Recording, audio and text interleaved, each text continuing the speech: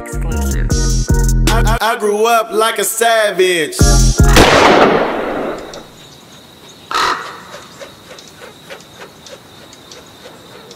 Now the Freeway Ricky Task Force was created to capture you while you moving. Just to sum it up, how I seen you were a very fair guy. You was not trying to necessarily be the richest. You wanted all your people to eat. Absolutely. You know what I'm saying? So Absolutely. It seemed like you gave a lot of work out. You done a lot of favors, helped a lot of people. This task force is created. Now you find out eventually that they want you dead. They don't just they want to kill you. You running from them, they shooting at you. Right.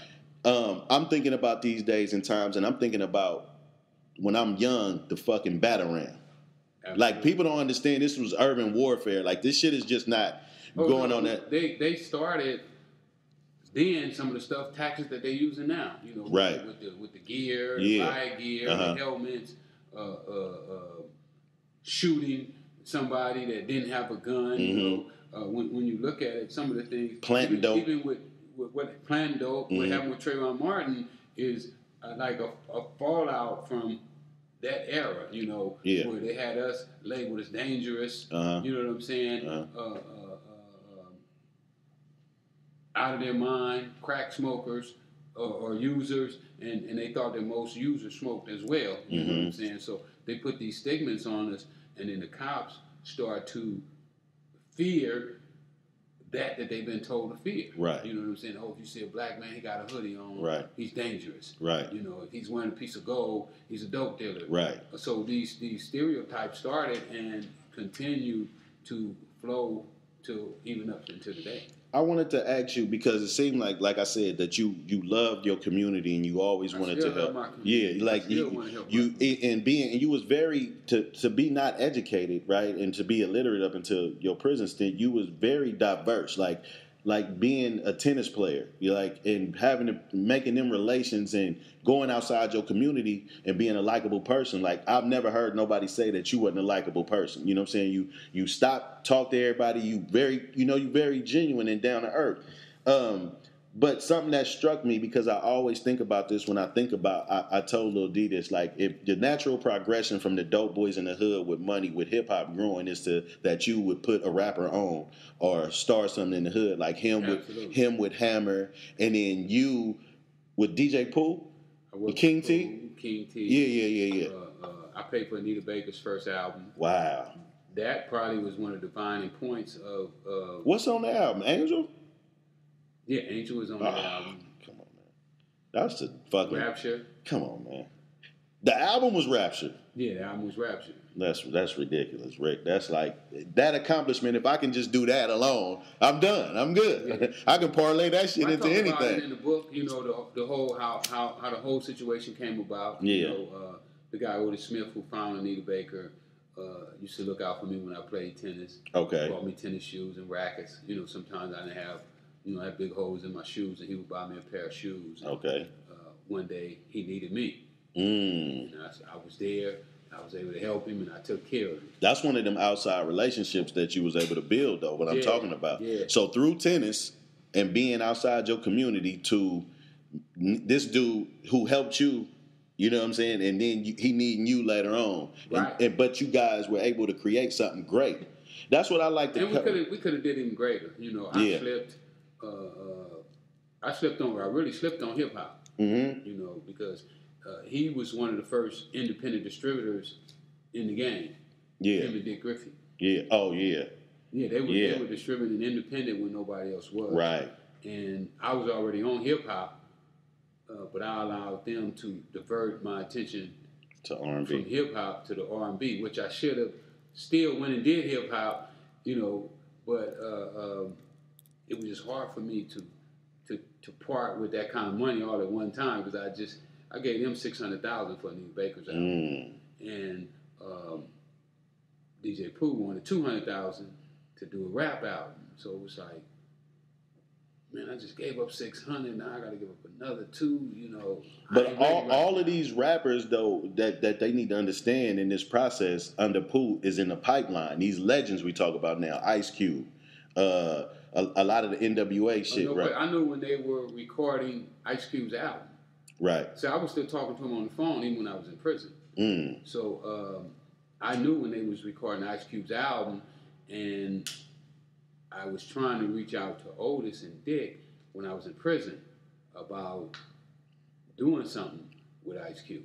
And you knew NWA when they was young, the entire group, right? I knew of them. I met Easy after I was in prison too. And so, and now Dre was at that house. DJ Pooh took me over to a house. Okay. And when I went over there, all these rappers was asleep all over the floor, and they got wires going everywhere. Well, Dre, when I met Dre for the first time when I got out in person, he said he was at that house that day that I came over. That's crazy.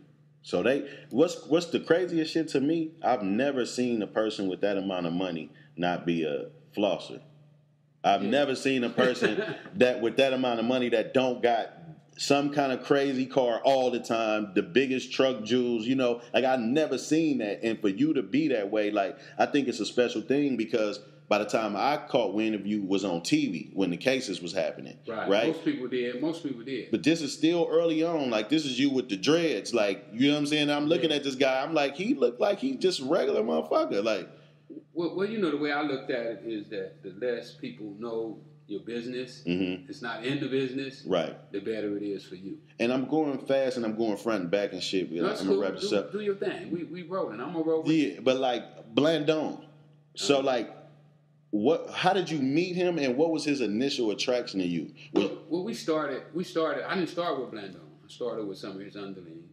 You know, the connection. Okay. Who know the connection? Who knows the connection? Okay. So it started like that. I started off with a teacher. He introduced me to a jury guy who knew the connection. First, I was getting it from the teacher. Okay. And then the teacher said, "Okay, this is the guy that know the guy that know the guy." And I started with him, and then I went to the next guy, and then one of them was like, "Man, give me $60,000, and I'll introduce you to the guy." Yeah. And I was willing to do that. I was willing to give him $60,000. Man, that is crazy. So you paid for the connect. I paid to meet the So that's something that while the young kids now is talking about running off on the plug, right? You paying to meet the plug. Absolutely. You know what I'm saying? And then I'm gonna take care of the plug. Take care of the I'm plug. gonna make sure the plug is good. Right. All the time. Right. You know, we're gonna take care of the plug. Yeah, absolutely. We don't want nothing to happen to the plug. Absolutely. Because if you take away the plug, then you lose the juice. Yeah. Yeah. No more electricity gonna come out. Yeah, absolutely. And then like something that you did early on was like you helped out in the community, you helped the community centers, and you bought property. This is something that we own now. Another thing that a lot of people pushing now is property and buying real estate, flipping houses and all that. Like you wanted to be the motel king. Yeah, I did. Yeah. And one of your motels was the Freeway Motel. Freeway Motor Inn. That is crazy. Have you pulled up to that? I went by there recently. Every now and then I pass. What is it called now? I don't even know, man. It's kind of run down now. Okay. It was crazy how I even came up with the idea. You know, Moms had put me out the house. Mm-hmm. She found out I was selling dope. So Mom was a diehard Christian. So she like, you got to leave here. So when I leave, I'm now staying in motels. Mm-hmm. You know, I got money. I'm ghetto rich. Right, right. 100,000, 150,000, something like that there. So I ain't really tripping. Motel rooms ain't for $45 a night, but I'm starting to look like $45 a night. This room ain't that big. Yeah. And a lot of nights I can't get a room because they sold out. Mm-hmm. So I was like, they need more motels. Nice ones. Yeah. You know what I'm saying? Yeah. So I decided that I wanted one, and I just sat on that journey to figure out how to get one. I built mine from the ground up. Man, you can. I believe you can teach a lot of people a lot of things, but one thing that you have is that what I call the Kobe, the Michael Jordan, that other gear, that other fact. Like you said, I set my mind on getting a motel. You know, one hang up could have happened for the average person, and they would have said, "Fuck it." Like, I got money. Why am I still pressing to buy a motel? Yeah. You had a whole different vision. Like, you like $45 a night. What am I doing? Absolutely. You know, that's something that you got to be born with. That's how I feel. Like, I feel like you can't, even the fact that you taught yourself to read, you know what I'm saying? Like, that's something that you gotta have another gear. Well, we got it. All of us had that gear. You got to tap into it. It's a matter of us digging down in ourselves and making ourselves come up. So often we get a sidetrack with all of the things like a radio on 2 channels. Right. You know, you can't really understand what he's saying or what he's doing because he's not really focused on one channel. You know, he's all over the place. So I think it's very important that we tune ourselves into what it is that we want to accomplish in life. Something else that I find amazing, because I can't wait till the full-length feature film hit and not just some, like, because how accurate is Snowfall to you? I ain't watched Snowfall. You ain't watched it? I took a knee on Snowfall. I'm glad you did. I'm glad you did, rightfully so, because, like, of course they're going to miss things and sensationalize things, and that's not technically your story. That's just something that they bit pieces and bits and pieces, and it probably was based, you know, no, I ain't going to say probably. It was based off my life. You had tragic events, though, like your mom killing her brother. Right. And you seeing it. I saw that. I was standing right next to it. Like, that's a whole, like, a lot of people would have went through shit you went through after that and said, that's the reason I am how I am. You know what I'm saying? Or I just heard you talk about it like that's what it is and that's what happened. It happened. Like, that's how I approach life. Like, life is life. Life is going to happen. You can't say you don't know what's a good life and what's not. What if I'm born in a third world country? I don't know what's a good life. Like, a mom killing a brother might be normal. Exactly. It might be a brother trying to sell her kids. Yeah. The way we live in our hoods, you know, we believe it's natural. You know, I thought gangbanging was natural. Right. I thought low riding and stealing cars and selling dope was all part of, you know, when I was sitting in prison, you know, you do 20 years, so much go through your mind, and you're sitting there and you're saying, well, what if criminology would be the formula of success? How well would I do? How well would I do? And I saw myself getting great grades and all of it. So then I said, well, what if you had the opportunity to learn some of these other things? You know, that people who mother's a doctor, father's a lawyer. Like I used to have conversations with my lawyer. We'd be sitting in the visiting room, and I wanted to know, how did he become a lawyer? Right. Well, his mom and dad was lawyers. So it was easy for him to speak the genre that lawyers speak because they spoke it around the house. But what about a kid from East Oakland or South Central LA who never met a lawyer? Right. Never met a doctor. The only doctor they know is when they go in and the doctor going to stick your tongue out. Let me check your tonsils. And they don't look like them. Exactly. Yeah. And they don't give you any game in order to get to those positions. So it's kind of like being bootstrapped, you know, when you're growing up in these neighborhoods. But at the same time, we can get out of them. I want to ask you, at what point did you know that the government had involvement in the drugs, that it was actually coming from them? Well, I didn't know that until I was going to trial. Really? To the guy Gary Webb. Did you Gary Webb? From San Jose Mercury? Yeah. When Gary Webb broke that story, he was hinting that it was some big stuff going on, you know, in my case, but he wouldn't let on to what it was he was working on. So you had no idea? No, I thought my guy might have been part of the corrupt cops. You know what I'm saying? Maybe DEA was doing the same thing the sheriffs was doing. Yeah. Stealing dope, stealing money. You know, I just didn't have a clue. No way that I could fantasize me, the kid from South Central LA who couldn't read, couldn't write, couldn't get into college, would be tied into the White House. And you actually your first case was in Ohio? Yeah, my first case was in Cincinnati, Ohio. Was that was a Fed case though? That was a Fed case. So my second case was in Texas. You did time for that one? Yeah, both of them. And the second one was in Texas. Yeah. Now when Gary Webb did what he did, like how did it go from that point to you saying like, yeah, I was getting it from these guys, they the cops? Well, what happened is when I got out from doing those two cases, I was out 6 months, and the DEA had already made a deal with Danilo to set me back up again. Right. So is that with the 100 bricks? Right. When I came home, the day I got home, he was calling me on the phone, trying to get me to do a 700-kilo deal. It took about 6 months before I eventually agreed to do something with him. And that's how that came about. But that case is not. Is that with? That's Chico Brown. Chico Brown is on that case. And shout out to the Queen Maxine Waters. She was going hard for you, right? Yeah. Well, she went hard. She went hard on the case. She went hard on the government. She was instrumental in getting the law changed as well. And she still rock with you. Yeah. We good. Is she? And I don't know if that's true, but did she have she set Chico up like he run boys clubs or something now, right? Yeah, Chico. He used to. No, he's doing TV now. Oh, he's doing TV now. Yeah, he's working on a reality show where he's coming back to Compton, fixing up abandoned buildings and houses and things of that nature. We was together a couple weeks ago.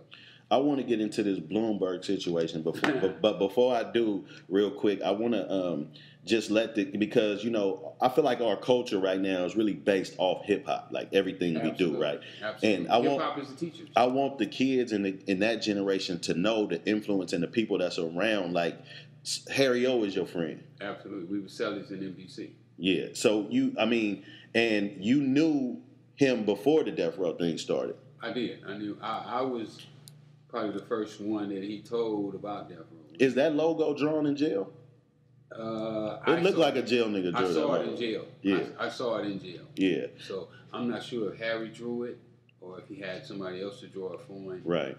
But it looks like a jailhouse picture. Yeah, it does. And in that process, we all know what Death Row did and how that became. Was you down with him when it was like when his company was basically being taken away from him? Well, I was there when they first started. Yeah. I was in the visiting room with him today. He told David Kenner that he was going to show him how to make more money than he ever made as a lawyer. Wow. I was there when Suge came for the first visit. Okay. And I left MDC before anything had happened. When I got back to Phoenix is when I saw the first record out. Okay. 7 on Undercover Cop. And that's when I started to make some moves to get into the record business. We again. And then we of course we had tied you to Above the Law. Yeah, Hutch. And you actually threw was it the high school you used to throw was it Mixmaster Spade? Yeah, Spade was a homie. Yeah. Yeah. We had threw a beach party, for one of my tire shop when we opened it up. And, okay. I think Spade and King T DJ'd and LL came out. That's crazy, man. Like I just be wanting the people to know because like we have to, as the culture, make sure that everyone know that this is Rick Ross. Right. Like it's like I always said, in my opinion, would you have if the rapper Rick Ross had said, "Hey, you the big homie," you know what I'm saying, from the beginning? Like, did you contact him while you was in jail? I did. And if he had said, "Hey, because I personally believe he was up against it at the time. He was beefing with 50. He was beefing with Floyd, and it was like they needed ammunition. You know what I mean? Absolutely. And if he hadn't have been in that position to try to prove he was a real motherfucker, but he could have. I spoke to him before they was beefing. Oh, so you spoke to him before his record was out. Oh, so that changed the whole narrative. Yeah, I didn't know that. I knew him before his record was out. So, I called him. He was going to a magazine out of New York called Smooth Magazine. I remember Smooth with the girls on it. So my boy was the editor. Okay. Smooth. Okay. So I called him one Friday, and he was like, "Oh man, dude will be in the office Monday at 9:00. Okay. Call at 9. I'm gonna hand him the phone." So I talked to him before he blew up, before he had the bodyguards. Nobody was listening to him. Yeah. That's when I spoke. So in that original conversation, did he embrace it? Like, did he just admit it? Like, hey, man, big homie, Totally. I mean, he was totally took off guard. My guy never told him that this is Rick on the phone. So when I got on the phone, it was like almost like a meltdown. Like, oh man. Cause Freeway, he acknowledges you. He just Freeway Rich out. He wrote me a letter. Yeah. Freeway, y'all solid. Yeah, solid. Yeah. I seen you in the studio with him the other day. Okay, but so Rick Ross in that initial conversation, it was good. But as he got bigger, when he told me how much he loved me, but you got life at this time. He thought I had life. Okay. He thought I still had life.